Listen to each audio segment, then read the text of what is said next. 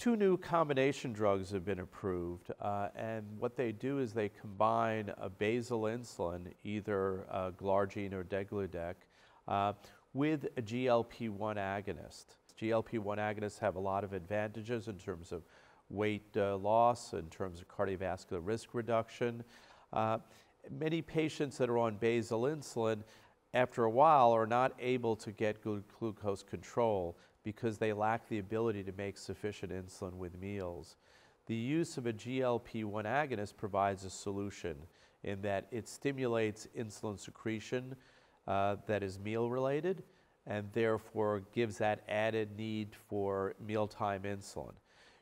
There are two options in a sense. One could go in that direction, adding a GLP-1 agonist, or adding mealtime insulin with 3 times a day injection.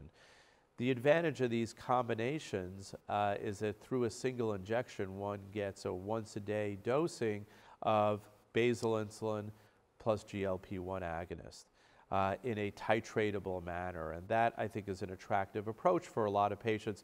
It makes things simpler for them. They can adjust their doses on a every few days basis based on their blood sugar control, and not need to immediately go to basal bolus, which in essence would be 4 injections a day.